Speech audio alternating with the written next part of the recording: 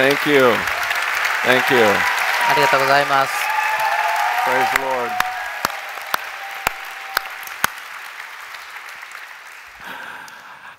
I loved worshiping with you tonight. 今晩皆さんとこのように賛美できること、本当に嬉しく思います。Wasn't it exciting to just have so many people in a room singing praises to God tonight?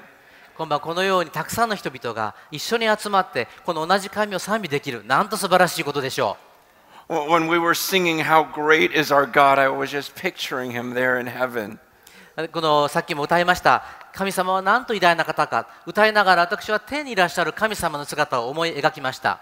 And I love the fact that there was a group here in Japan worshiping Him with all of their hearts. ここに日本にこの場所でこの集まった人々が天にいらっしゃる神様を心から賛美している姿。 This is my first time to Tokyo, 私はこの東京に来たのは初めてです。 and I love it. そして本当に東京を愛しています。I've been so encouraged by your faith. 皆さんのこの笑顔というのか輝いている顔に本当に自分自身が励まされています。 I've only gotten to know a few of you, but I've been so impressed by your faith. 本当に今回この交わることができた人の数というのは少ないんですけれども、でも本当に私自身が励ましを受けています。 I've been so encouraged by your faith. 皆さんのその信仰によって本当に励ましを受けています。 Because I know it's difficult when it feels like no one here believes. というのはこの日本という国で信仰を持つということは決して簡単なことではないからと思います。ないからです。 I can imagine how difficult it is for you to keep your faith and stay strong when you feel so alone. この日本の国でクリスチャンが本当に少ない中で信仰を持ち続けていく、強く立ち続けるということは決して簡単なことではありません。 But I hope you're encouraged knowing that God is watching your faith. しかしながら神様が皆様方を見ておられるのです。 Let's just remember that in heaven there's a being sitting on his throne right now. 今ぜひ思い出してください。この天の御座の上に神様が座しておられます。 And yet the Bible says that he stoops over to observe what goes on the earth. 聖書を読むと神様がその天からこう顔をこのように体をかがめて私たちを見守っておられます。 The Bible says that God dwells in unapproachable light. この神様が住んでおられるところはもう届くことのできない光の中におられるとあります。 The Bible says that the high angels cover themselves with their wings and scream, Holy, holy, holy. 神様を見ることができません。御使いさえもがこのように羽で覆いながら聖なる聖なる聖なる方というふうに賛美します。 And that God is giving us breath right now. そんな神様が今私たちを見ておられ、語りかけておられます。 All of us in this room are breathing right now because He is giving us life. 私たちが今この部屋に集まる者が息をしているのも神様が命を与えてくださったからです。 At any moment that can stop. それがいつ止まるか分かりません。 He decides. 神様がお決めになることです。 It's all up to Him whether or not I walk off this stage. この場所から出ていく、それも全てのことは神様にかかっています。 There's an amazing being in heaven right now. 天には偉大な素晴らしいお方がいらっしゃいます。 And He loves us. そのお方が私たちを愛してくださいます。 He loves us so much that He sent His Son to pay for our sin. 神様がどれほど私たちを愛してくださったか、ご自身の一人子をお与えになって私たちの罪を許すために代価を払ってくださいました。 That's why whenever we gather, we always want to make sure that He is the one that's honored.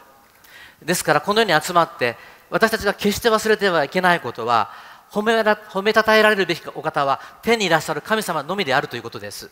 That we never leave thinking about people that were on the stage. この舞台にいる人々のことではなくて、 But we're thinking about Him, God, who gave His Son for us. 私たちのために御子を使わせてくださった神様のことを思うときです。 Yeah, I have one of my daughters here with me.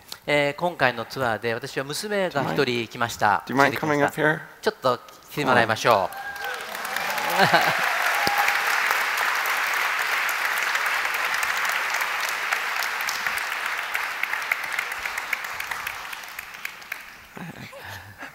This is my daughter, Mercy.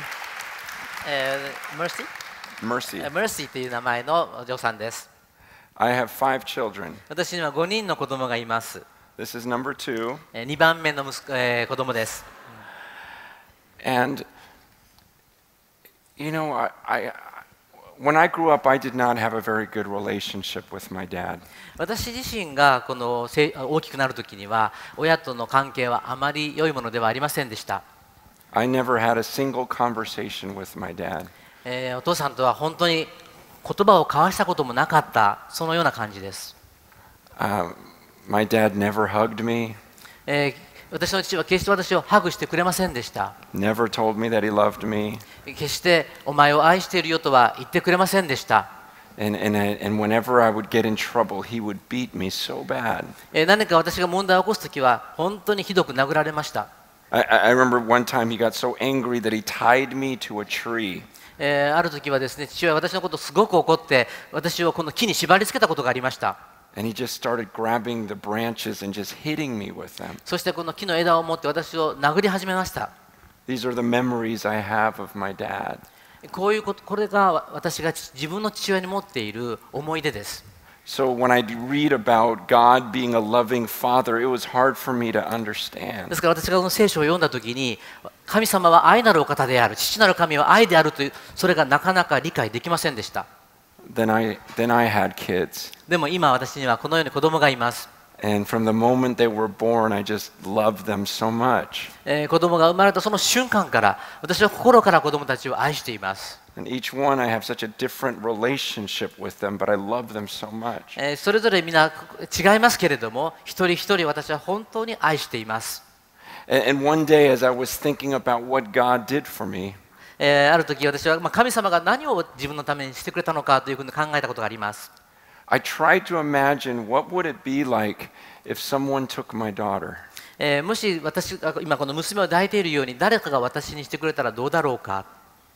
And what if someone took my daughter and just nailed her to a cross? そしてまたもし誰かが私の娘を取ってこのように手を広げて十字架につけたらどう思うだろう。Like as a dad, like I can't imagine that I could look at her and watch someone do that to her. 私も父親として娘がそんなことを経験するなんて考えることもできないほどです。And I tried to picture, what if everyone here started screaming, crucify her, crucify her? もし娘に対してみんなが十字架につけろ、十字架につけろと叫ぶ、そのような姿は本当に恐ろしいです。That's what they did to Jesus. でも人々はイエス様にそのことをしました。And I try to think, the Bible says that God, the Father, so loved the world. 聖書は言います。神は実にこの世の人々を深く愛されたから。That God in heaven watched that go on. そしてその天にいらっしゃる神様がこの地上で行われている姿を様子を見ていました。I thought I could never watch that. 私はそのような光景を父親としては見ることはできません。I can't imagine giving my daughter's life for anyone. 誰かのために自分の娘を捧げるなんて自分にはできないことです。And yet the Bible says that God in heaven did that for you. しかしながら聖書は言います。神様はあなたのためにそのことをされました。Someone had to pay for your sin. あなたの罪を誰かがその代価を支払わなければなりませんでした。God says, I'm a fair judge. I must punish evil. 神様は公正なるお方です。ですから悪に対しては裁きを与えなければなりません。But rather than punishing you, he took his own son. しかしながら神様はあなたを罰する代わりにご自身の一人子を And he watched him be nailed to a cross for me. この世に下し、そして十字架のあの釘付けになる姿を神様ご覧になりました。And for you, because he loves you that much. しかしそれはあなたのためだったのです。あなたをそれほど愛されたからです。No one will ever love you as much as Jesus Christ loves you. 神様が、イエス様があなたを愛するほどに、この世の人は誰もあなたはそれほど愛することはできません。That's why when we gather together, we remember what he did for us. だから私たちは今ここに集まっています。神様が私たちのためにこんな素晴らしいことをしてくださった、そのことを思い出す時です。Will you pray with me right now? 今、お祈りをしましょう。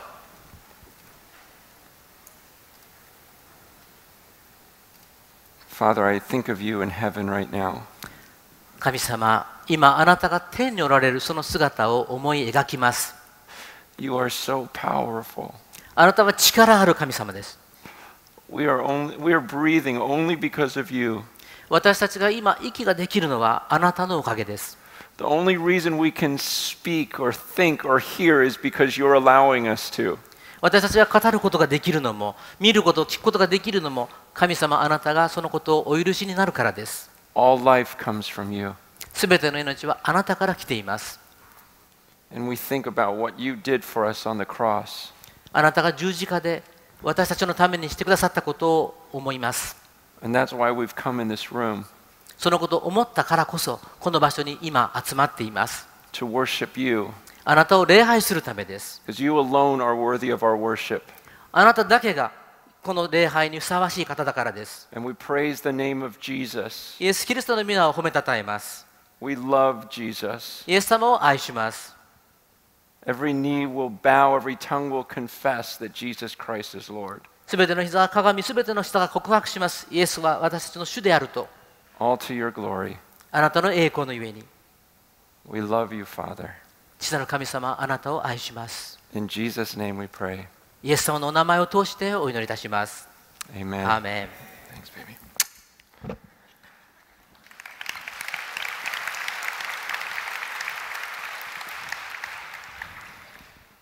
I wasn't planning on doing all of that. こういうことを計画していたわけではなかったんですけれども、I just felt like God wanted us to remember His Son right now. 神様が私たちが今、イエス様のことを思うようにと願ったからだと思うんです。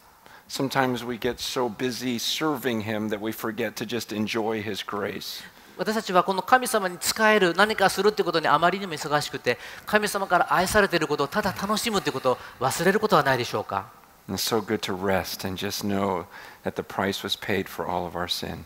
ちょっと止まって、私のために神様が大きな代価を払ってくださったことを考えることが必要です。I've been praying about what to say to you. 皆さんに今日何をお話ししようかと祈っておりました。And I've been asking God, what do you want me to share with your people here in Tokyo?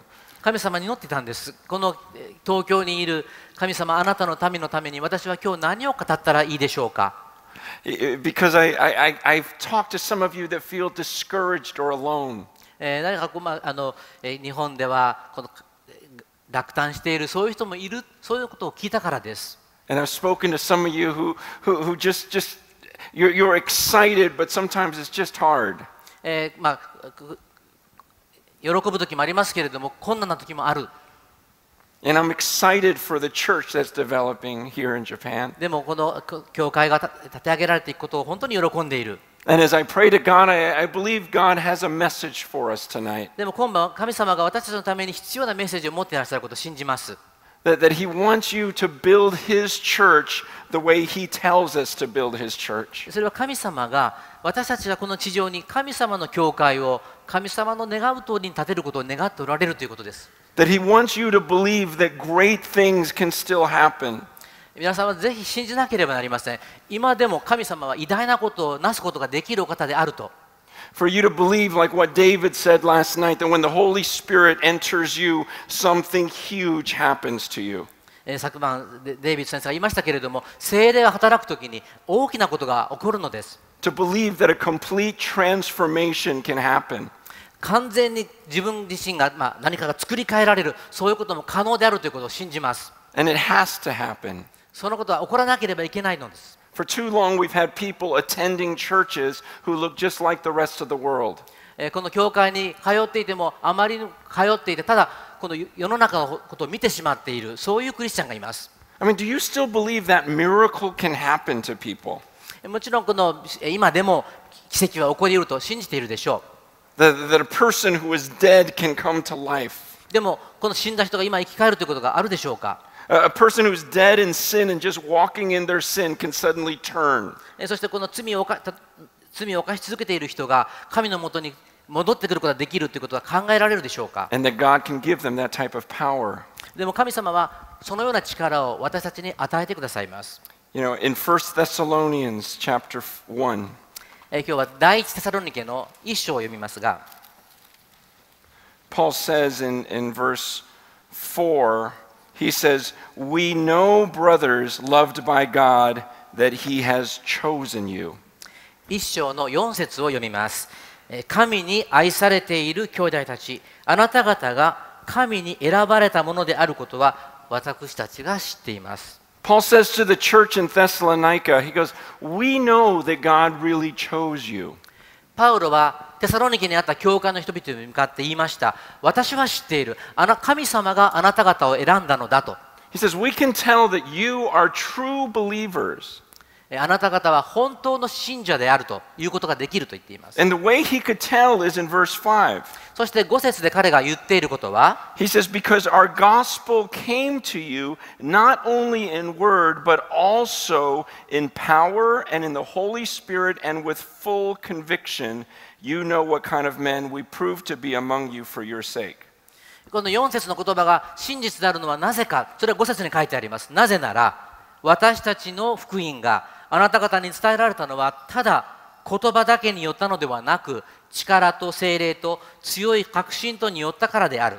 また私たちがあなた方のところであなた方のためにどのように振る舞ったかはあなた方が知っています。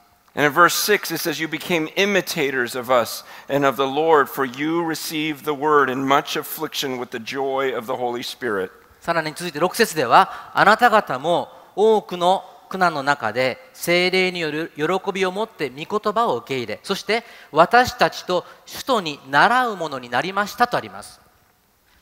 He goes on and he talks about how he hears about how they're proclaiming the word of God. このどのようにこの御言葉が広まっていったのかということを語っていますけれども、He says how he notices that they turn from their idols to start serving God. この偶像からこの神を信じるように礼拝するようになった人々。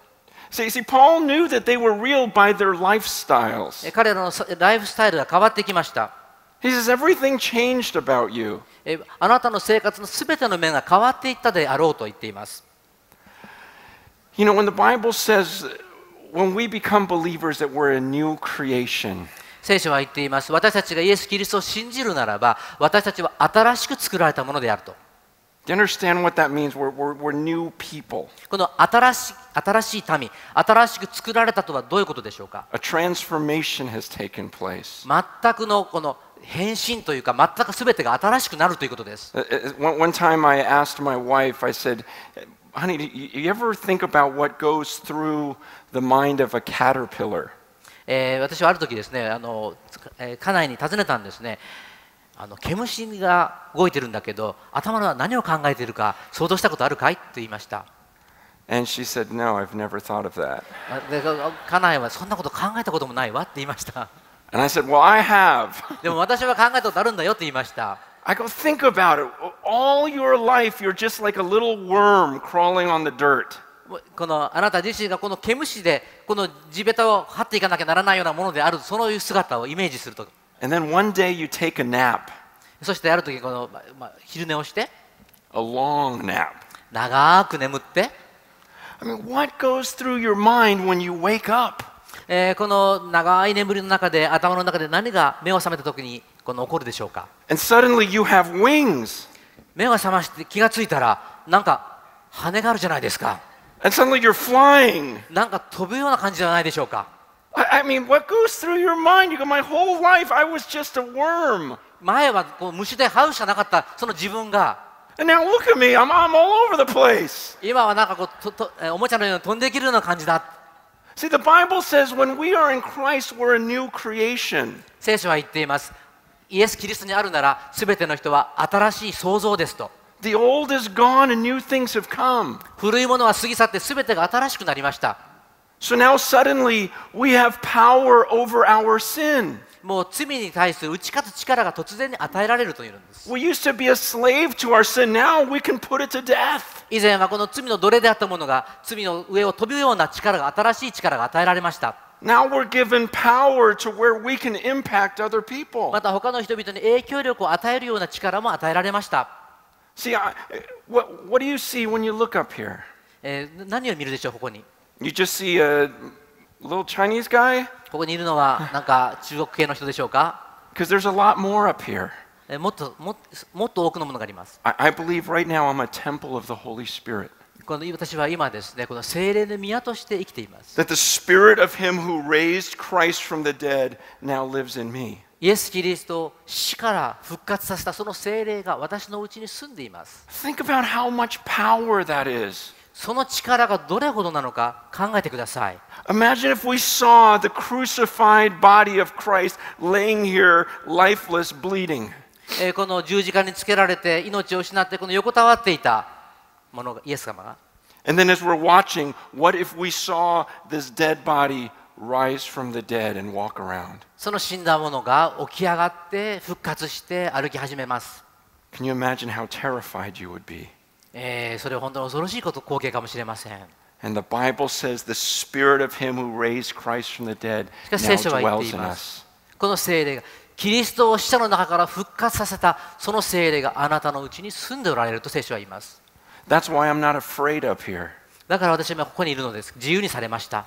That's why I believe I can speak these words of Scripture and it will impact your life. 聖霊の力を通してこの言葉は真実であると語ることができるのです。 Because I'm not just a human being up here. 私は今ここにただ一人の人間としているのではありません。 I have the Spirit of God living inside of me. 私のうちに聖霊が神の霊が宿っています。 That's why I look at every sin in my life and I say, I can put that to death. この聖霊の力によってこの罪の力をもう滅ぼすことができると言えます。 If he raised Jesus from the dead, I can put this sin to death. もし聖霊がこのイエス・キリストを死者から復活させる力を持っているならば、その力を持って私の罪を殺すことができるのです。 This isn't Francis trying to put sin to death. This is Jesus living in me. このフランシス・チャンという私自身がその罪を殺そうとしているのではありません。聖霊がそのことをしてくださいます。 But do you believe that about yourself right now? しかし、あなたはあなた自身についてそのことを本当に信じますか？ Do you believe you have that much power available to you? あなたに与えられているその力が自分のうちにあることを信じますか？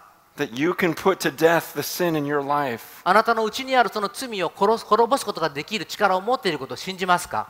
And that God gives you power to be a witness out there? そして外に出て証しする力も聖霊が与えておられることを信じますか？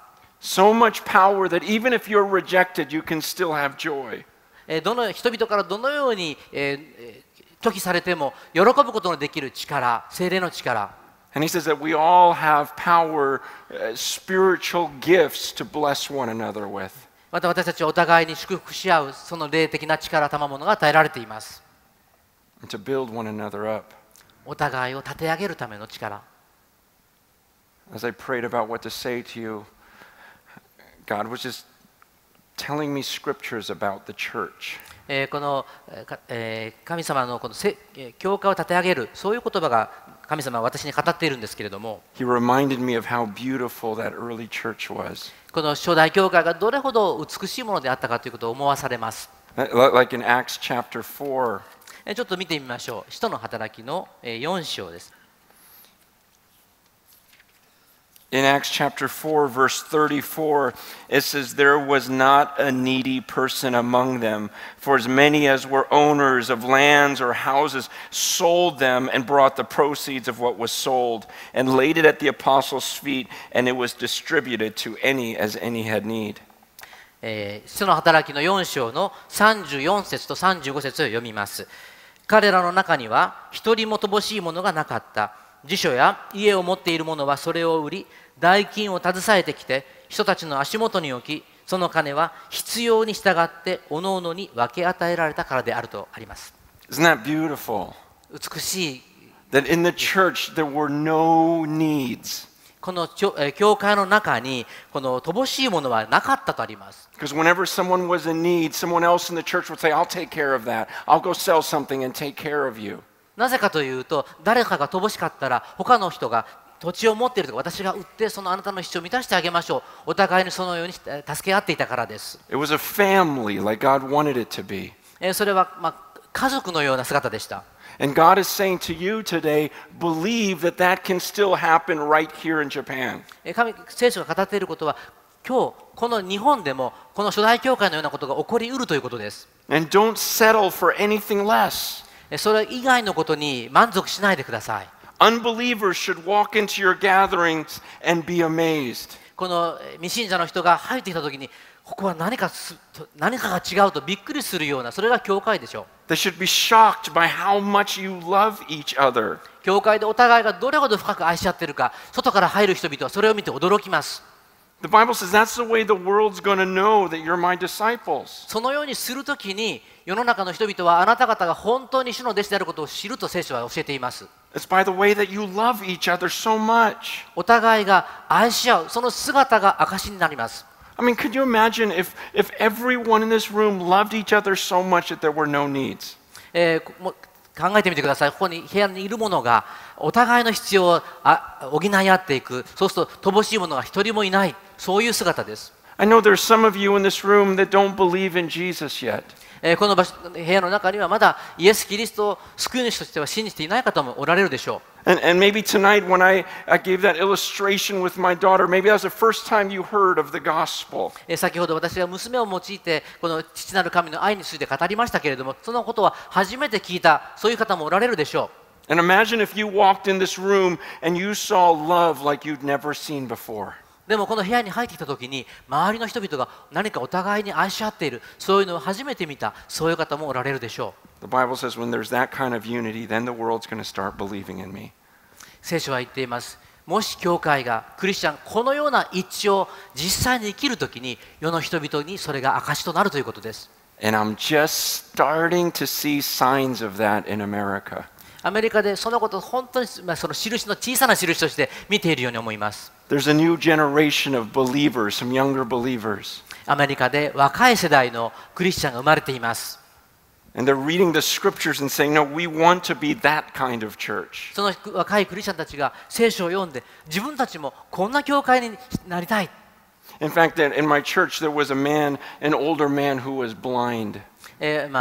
教会にこの少し年配の人で目が見えない人がいるんですけれども、His wife had just died.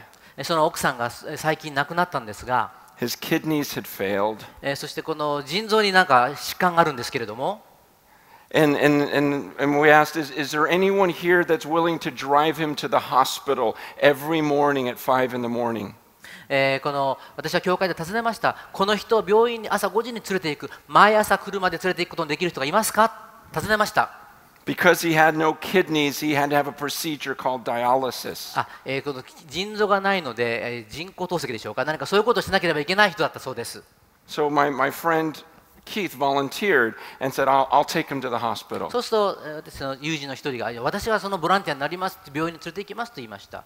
So he didn't even know this man. その人知らないわけですけれども、And he just decided, I'll drive him to the hospital every morning, 5 a.m. とにかく5時に私は彼の人を、毎朝病院に連れて行きますと。The first day they got to the hospital and they got lost. 最初病院に行ったんですけど、なんか行方不明になってしまった、迷子になっちゃったんですけど、Because Keith didn't know where he was going and John was blind. 目が見えないですから、どこに行くか分かんないし、お互いにちょっと気がつかなかったんですね。But they got into a conversation about his illness. でもそのことで、病院で病気のことで今人々が、会話を彼が始めて、And Keith started having compassion on this man. そしてそういうことを通してこのボランティアになった人はその人を愛する気持ちが生まれてきました。Then he found out that he had the same blood type as this man. また彼はですね、自分と同じその方と病気の方と同じ血液型であるということが分かったんですが、So he says to this man, I don't know you that well, but I want to give you one of my kidneys. でその人が彼に言ったんですね、あなたのことよく知らないけれど、でも同じ血液型だから私の腎臓一つあなたにあげたい。And people were warning him, why did you commit to that? 教会の他の人々はちょっと心配したんですね。どうしてそんなことを言ったんですか？大丈夫ですか？ I mean, he's an older man. You have children. You're going to give him one of your kidneys? あなたは子供がいるのに、そういう中で一つの腎臓をあげるって本当なの？大丈夫？ Do you know how dangerous that is? それが本当に危険なことを分かってる？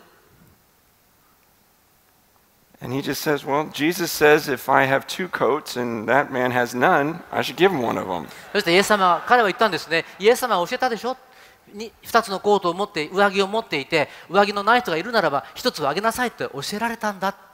So 2 months ago, he had the operation and gave him one of his kidneys. 2ヶ月前のことですけれども、その手術を受けて彼は1つの腎臓をその方に差し上げたんです。That's the church. それが教会。That's supernatural love. これはもう普通では考えられない愛です。That's love where an unbeliever comes in and says, Wait, you hardly knew him and you gave him a part of you? ですからクリスチャンでない人が見るとびっくりします。あなたはあの人ほとんど知らないのにどうして自分の体の一部をあげられるんですか？ And Keith can say, Oh, that's nothing compared to what God gave me when he gave me his son. そのケイスという人は言うんです。そんなこと、神様が一人子を私のためにくれたことに比べれば何にもないよ。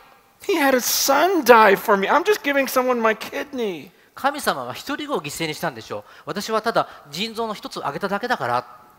Wouldn't it be beautiful if that type of church developed here?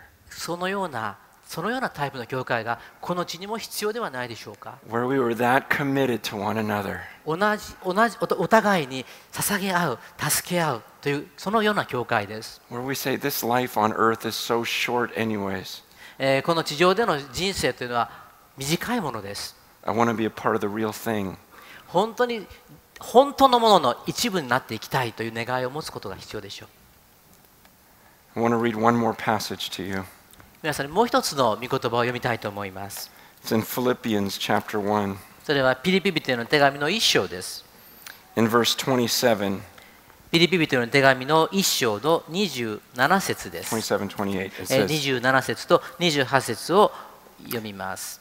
It says, Only let your manner of life be worthy of the gospel of Christ, so that whether I come and see you or I'm absent, I may hear of you that you're standing firm in one spirit, with one mind, striving side by side for the faith of the gospel, and not frightened in anything by your opponents.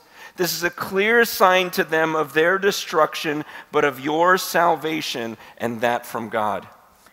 ピリピ1章の27節28節読みます。ただ一つ、キリストの福音にふさわしく生活しなさい。そうすれば私が行ってあなた方に会うにしても、また離れているにしても、私はあなた方についてこう聞くことができるでしょう。あなた方は霊を一つにしてしっかりと立ち、心を一つにして福音の信仰のために共に奮闘しており、またどんなことがあっても反対者たちに驚かされることはないと。それは彼らにとっては滅びの印であり、あなた方にとっては救いの印です。これは神から出たことです。The Bible says when we are united, striving side by side, この聖書は言っています。あなた方が共に立ってしっかりと奮闘している、一緒になって奮闘するならば、when we are not afraid of anything, that's what the Bible wants, fearless people. 聖書は言ってるんですね。何も恐れる必要はない。あなたは恐れのない人になるんだと。People who are confident that God in heaven is watching us right now. 神様が今私たちを見ている、そのことでもう十分だからです。And the Bible says if you and I can march side by side for the gospel and fearless, 聖書は言っています。この福音のために二人の人が一緒に並んで手をつないでこう進んでいくならば、恐れる必要はないんだと。that's when the Bible says the people will start believing. その時に、その姿を見るときに周りの人々が神様を信じ始めていくのです。So what do you think Satan is going to try to do? サタンは何をしようとするでしょう、このような中で。He's going to try to divide us, right? 私たちをどのように滅ぼそうとするでしょうか。He's going to try to get you to fight with your brothers and sisters. クリスチャンがお互いに争い合う、そのようなことをさせようとサタンは働くでしょう。He's going to try to get the churches to be jealous of each other. また教会がそれぞれ他の教会に対して嫉妬をする、妬む、そのような心を起こさせようとするでしょう。He's going to try to get the churches to speak badly of one another. 教会が他の教会のことを悪口を言う、そのような教会を起こしていこうとサタンは働くでしょう。Because God loves unity, Satan loves division. 愛は一つにします。でもサタンはそれをバラバラにしようとします。And because God wants you to be courageous, Satan wants you to be afraid. 神様は私たちが勇敢なものであることを願っています。でもサタンは恐れある人にしようとします。He wants you to be afraid of the people out there. この周りの人々を恐れるようになること、それをサタンは狙っています。Satan wants you to be scared to take a stand for Jesus. イエス・キリストのためにしっかり立つことを恐れるようなものになること、それがサタンの狙いです。So I'm going to pray that you will be bold. 皆さんが本当に大胆に立ち上がる一人一人のため、そのように祈りたいと思います。 I want to pray that you will be united, 一人一人皆さんが一つとなることを、そのために祈ります。 that a beautiful church would arise here in Tokyo. そしてこの東京に美しい教会が立ち上がること、そのことを祈ります。 One last story and I'm done. 一つのお話をして終わります。 Last Easter, 去年のこの前のイースターのことです。 I was getting ready to preach. 私はこれから説教をしようという時でした。 And I was preaching at a new location. 新しい場所での説教をしておりました。 I'd never spoken to these people, その初めて語る人々が前に座っておりました。 and I was excited because that meant I can use an old message. いいな、初めての人だから昔使ったメッセージ語ればいいなというふうに思いました。 I didn't really have to study. I could just read old Easter messages. イースターですし、新しい人々だから、イースターの普通のメッセージを語ればいいなと思っておりました。 And your Easter messages are always your best ones. イースターのメッセージって本当にいつも一番いいメッセージだと思いますけれども、 So I'm reading through these old messages, and I was so surprised. この古い、いつも使っているこのイースターのメッセージをいつものようにメモに従って読んでおりましたらびっくりしたんですけど、 I was reading some of my earlier sermons. ずっと昔使っていたその説教の原稿を読んでいたんですけれども、 And as I looked at my notes, I was surprised at what I said. ところが昔自分が書いた文章を見て私はびっくりしました。 I saw in my notes a boldness that I used to have. この昔持っていたこの大胆な気持ちっていうのがそこに現れていたんですけれども、 It was hard to read because I realized, God, I said that? でそのあまりにもその大胆なことが書いてあったので、こんなこと本当にあの時言ったのかなというふうな思いがしました。 Why then am I afraid now to say some of these things I used to say? 昔語ったことをどうして今自分が語ることを恐れるんだろうかと思いました。 God, I've lost some of my boldness. なんかその時分かったんですね。神様、私はなんか大胆なものを失ってしまっていましたと。 And I remember as I read those words, I could remember a time in my life when I used to be more fearless. このことが分かったこと、昔はもっと恐れを持たない自分であったということにこの原稿を読みながら分かりました。 And that felt terrible because I don't ever want to say that. なんかそれは私にとっては難しい、どうしたらいいんだろうと、こんなことが言えるんだろうかというふうな気持ちでした。 Satan had gotten into my head a little bit. サタンが私の頭の中に入ってたんだと思います。 But the worst part was I was reading this one sermon. その説教の中で、一番難しい文章というのは、 It was the sermon I gave right after my son was born. 私の息子が生まれた直後に語ったメッセージ、これが難しかったんですけど、 And in the message, I talk about the birth of my son. それは自分の息子の誕生ということを語る、そういうメッセージでありましたけれども、 And I talk about how before he was born, my wife and I had a discussion. この息子が生まれる前に私と家内がどんな話をしたか、そういうことを語っていたわけですけれども、 We were debating, should we let our oldest daughter come and watch the birth? Watch her, the baby come out. この上の女の子が、その出産に立ち会わせるというか、そういうことを話し合っていたみたいです。 And after we discussed, we were like, let's have her watch. とにかくその娘にその姿を見せようというふうになりました。 She was 10 years old. その時10歳でした。 And I thought, well, maybe this will keep her away from boys. そうすれば、男の子から離れていくかなというふうに思ったんですけども、 And so she came to the hospital with us. 娘が私と一緒に病院に来ました。 And when the time came for my son to be born, その自分の息子がいよいよ生まれる時が来ました。 the doctor looks at my daughter で、医者が私の娘を見ました。 and says, do you want to help deliver your brother? そしてその医者がですね、その娘に対して、この弟が生まれてくるのはあなたも手伝いますかっていうふうに言ったそうです。 So she puts gloves on my little girl ですからこの手袋をはめて、 and a gown on my little girl そしてこのガウンを着て、 and little goggles on my little girl. なんかゴーグルをつけて、 And my son is being delivered and my daughter is crying like a baby. 子供が男の子が生まれてくるときに娘はもう泣いていました。 She has the biggest smile on her face and tears are coming down of her eyes as she's holding her little brother as her brother's coming out. この自分の弟が生まれてくるその瞬間に顔は笑ってますけれども、涙がいっぱい溢れていました。Can you imagine how I felt as a dad? この父親として、娘でもそうですけれども、父親としてはどんな気持ちしたか分かりますか？ My son being born. 私の息子が生まれた。My oldest daughter, my firstborn, delivering my son. そして自分の一番上の娘がその弟が生まれてくるのを今手伝っているその姿を見て、 And I was describing that story to the congregation. でそういうことを私はその会衆の皆さんに話をしていたわけですが、 But at the end of the story, この物語の終わりのところで、 I said, as amazing as the birth was, この誕生が驚くほどであるように、 it was not nearly as exciting as my times with Jesus this week. この週のこの、イエス様とのこの過ごすことが本当に素晴らしい体験であると。 And I said, that was a great moment, but you should have been there when I was talking to Jesus this week. この、息子が生まれるというのは自分にとっては本当に素晴らしい時なんですけれども、それと同時に神様のことを語る自分がいるわけですが、 It was so powerful, I didn't want to leave his presence. その神様のこの臨在、それが本当に素晴らしいですから、それをされたくはないのです。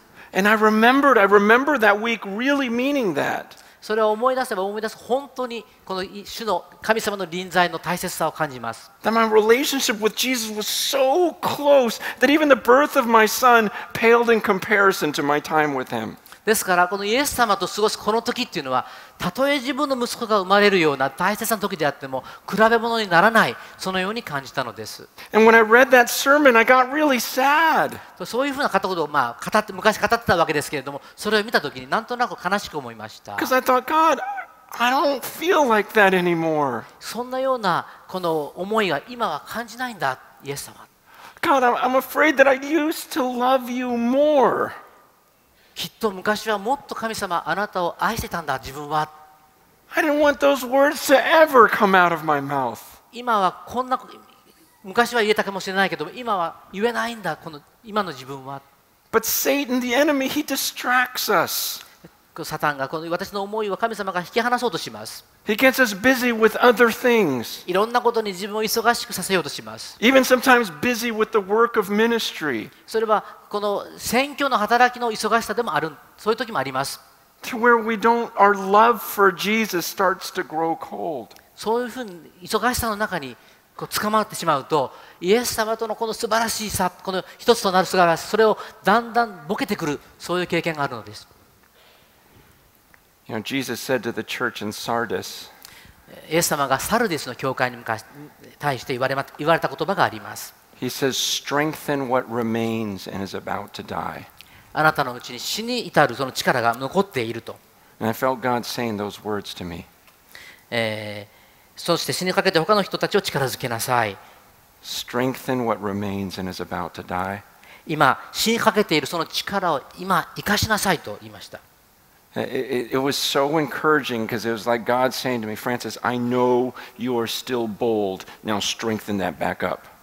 このたとえ少し恐れが以前とは違っていたとしても、その中に残っているものを強くしなさいと神様がそういうふうに言ってくださいました。 God was saying, Francis, I know you still love me more than anyone. Now strengthen that back up. 神様がフランシス、お前が私を愛していることは知っているよ。お前の中でのその勇気をもう一度蘇らせなさい。 And maybe God is saying that to some of you tonight. 神様は皆さんにもそのことを今語っておられるのではないでしょうか。 That He's saying, strengthen what remains. あなたのうちに残っているものを力づけなさい。 Come on, you know inside of you there is a fire burning.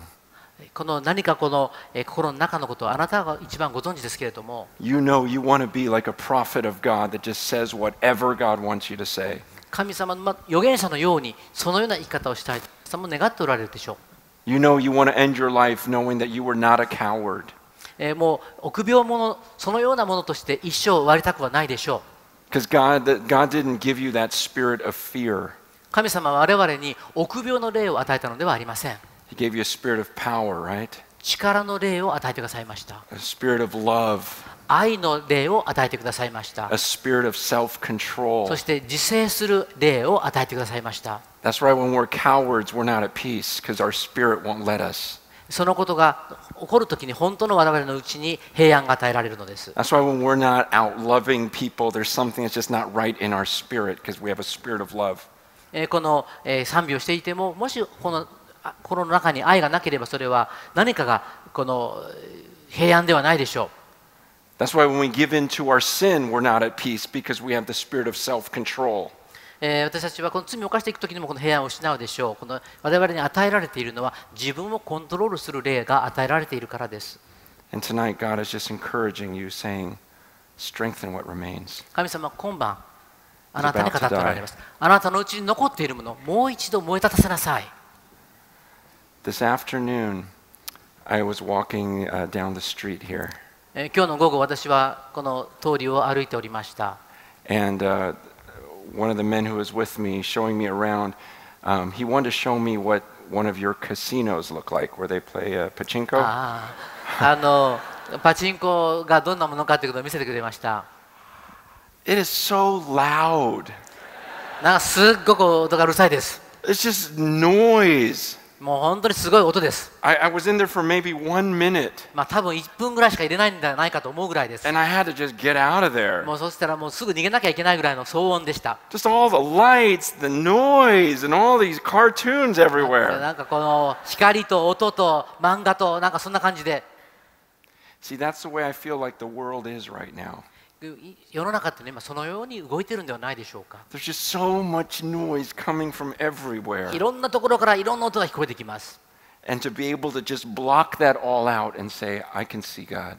それを全部抜けて、神様あなたを見ますと I 私 can は言わ hear なければ from ならない。 Him, あなたからの声を聞いて、 and I'm going to say whatever He wants me to say.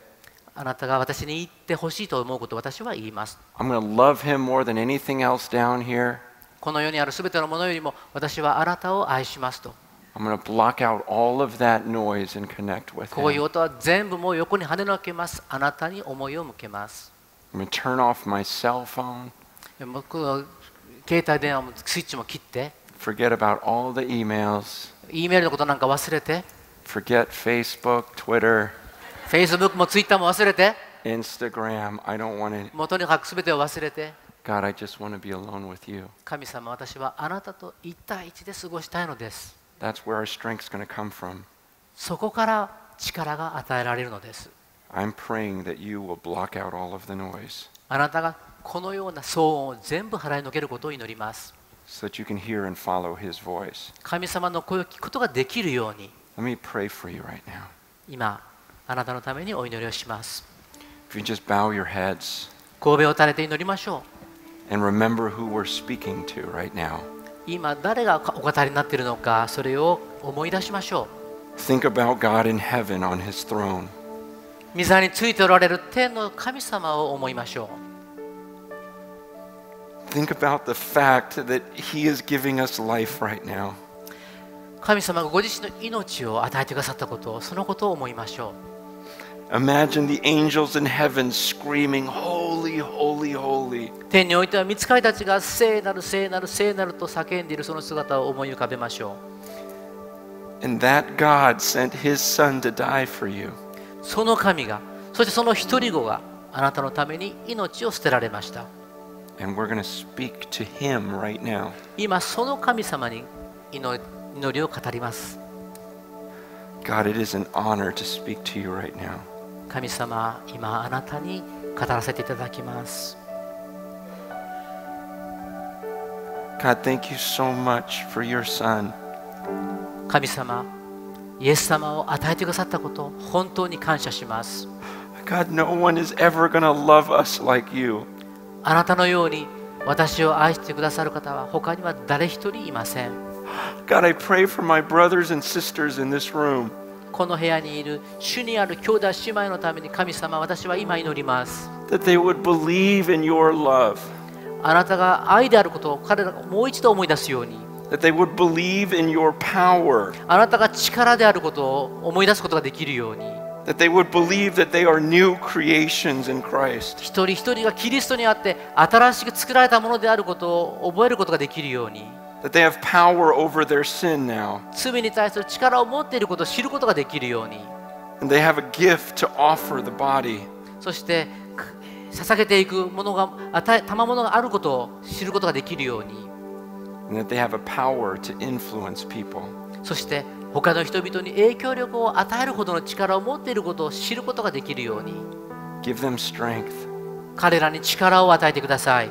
God, protect us from the evil one. どうぞ一人一人を神様を悪しき者からお守りください。 I pray that we would not fight with one another, どうかお互いが争ったりすることのないように、 but that we'd give our lives to one another, お互いに命を与え合う、捧げ合う、使い合うものでありますように、 that we would give our money freely to one another, お互いに持っているものを譲り合うことができるようなものであるように、 that we would even give our kidneys to one another, お互いに例えばこの腎臓も与えることができるような愛を持つものであるように、 because you have built a family so beautiful. あなたがこの神の家族をこのように美しく立て上げてくださっていますから、 Father, please build that type of church in Japan. どうぞこの日本の教会を主があなたが満たしてください。 That the world would look on and believe. この世の人々がその教会を見てあなたを知ることができるように、 Make us fearless and united. どうか私たちが一つとなって一つとなることができますように、 In Jesus' name we pray. イエス・キリストの皆によってお祈りいたします。 Amen. アーメ